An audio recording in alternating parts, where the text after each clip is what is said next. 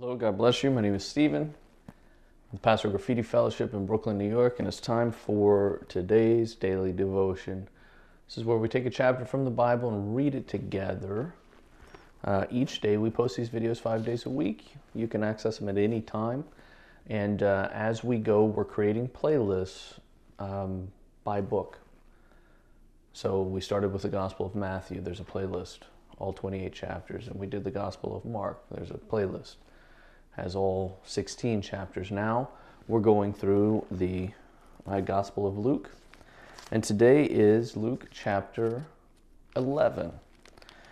Chapter 11 is 53 verses, kind of the higher side of average length, just a little longer than average. Jesus is going to teach about prayer in this chapter.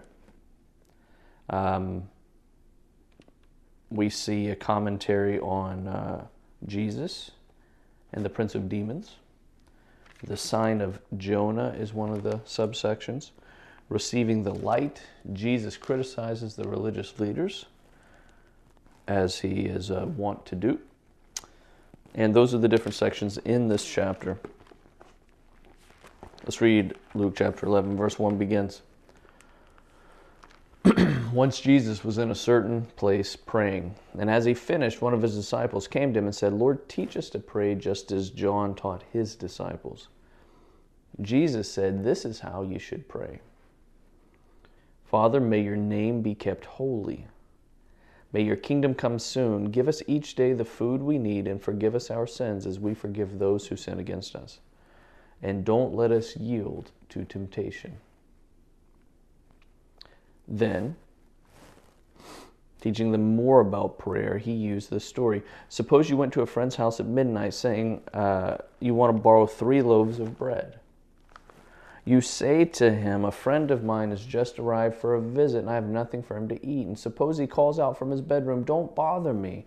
The door is locked for the night. My family and I are all in bed. I can't help you.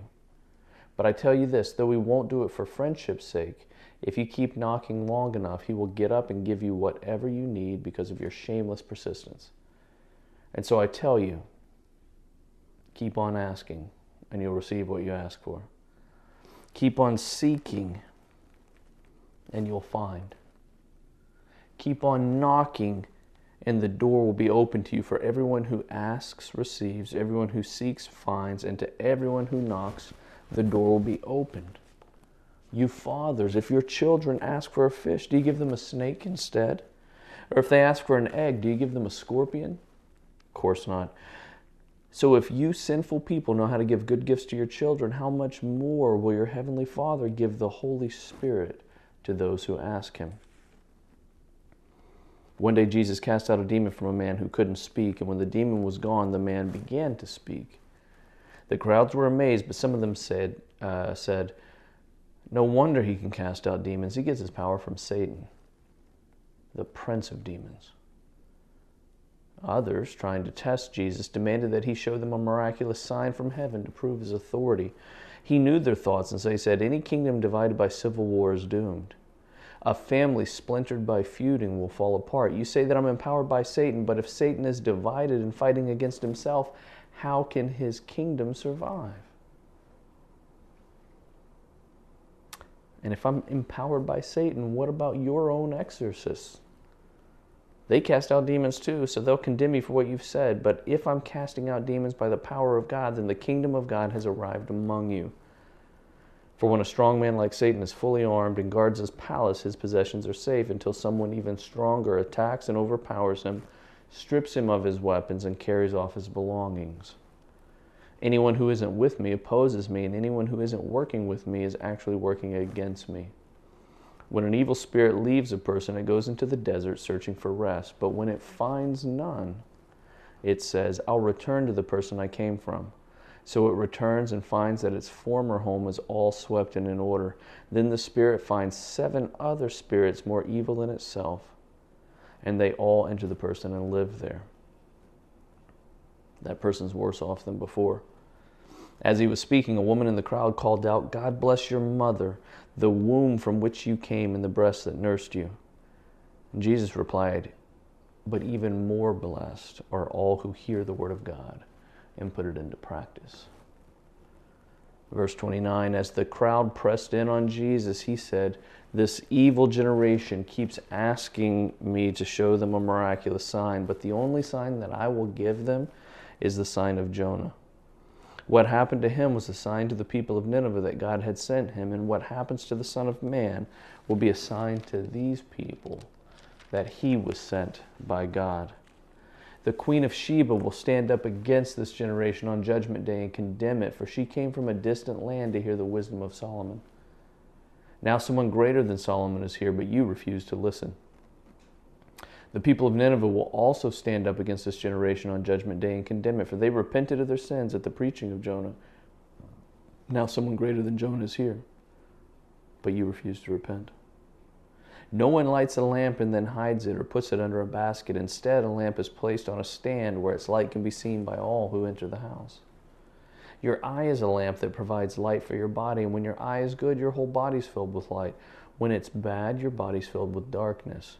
Make sure that the light you think you have is not actually darkness.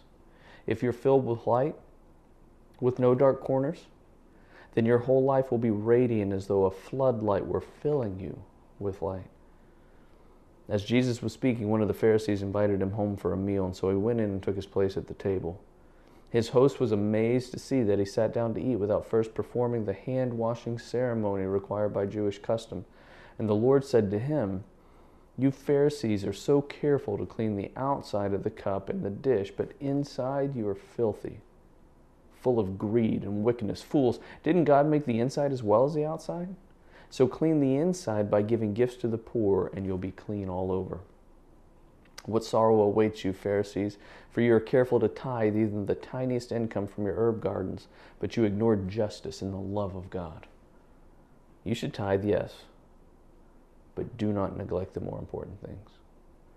What sorrow awaits you, Pharisees, for you love to sit in the seats of honor in the synagogues and receive respectful greetings as you walk in the marketplaces.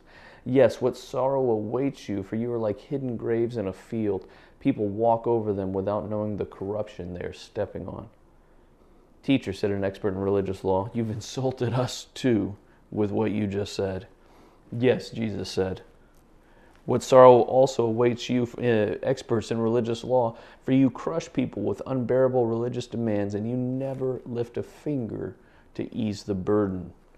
What sorrow awaits you, for you build monuments for the prophets your own ancestors killed long ago. But in fact, you stand as witnesses who agree with what your ancestors did. They killed the prophets, and you joined them in their crime by building the monuments. This is what God, in his wisdom, said about you. I'll send prophets and apostles to them, but they will kill some and persecute others. As a result, this generation will be held responsible for the murder of all God's prophets from the creation of the world. From the murder of Abel to the murder of Zechariah, who was killed between the altar and the sanctuary, yes, it will certainly be charged against this generation. What sorrow awaits you, experts in religious law, for you remove the key to knowledge from the people. You don't enter the kingdom yourselves, and you prevent others from entering. As Jesus was leaving, the teachers of religious law and the Pharisees became hostile and tried to provoke him with many questions. They wanted to trap him into saying something they could use against him. That's the end of Luke chapter 11. A lot of great content here. This chapter begins with what's commonly called the Lord's Prayer. Sometimes in circles, particularly in the Catholic Church, it's called the Our Father. It's a model prayer. And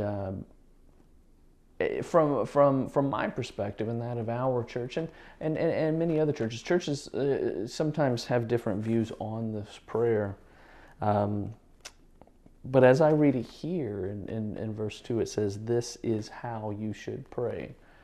And Jesus gives us a model. These are the priorities. This is the heartbeat behind prayer. This is the kind of desires that we should have in prayer. It doesn't say this is what you should pray. So I think that there's a lot of beauty, and I think that there's a lot of benefit in the sort of high church liturgical rites, the repeating of certain things ceremonially. And I think that's really beautiful. And the Lord's Prayer is used that way, and I think that's a good thing. But it's not the only way we should pray. And I think Jesus' encouragement here is not always pray this only every time you pray, but pray with this heartbeat, pray with this inclination and these desires. And it's just all pointed at his kingdom. Thanks so much for participating in Luke chapter 11. Hope you've been blessed by it. I know I have, and looking forward to seeing you again next time when we read Luke chapter 12. God bless you.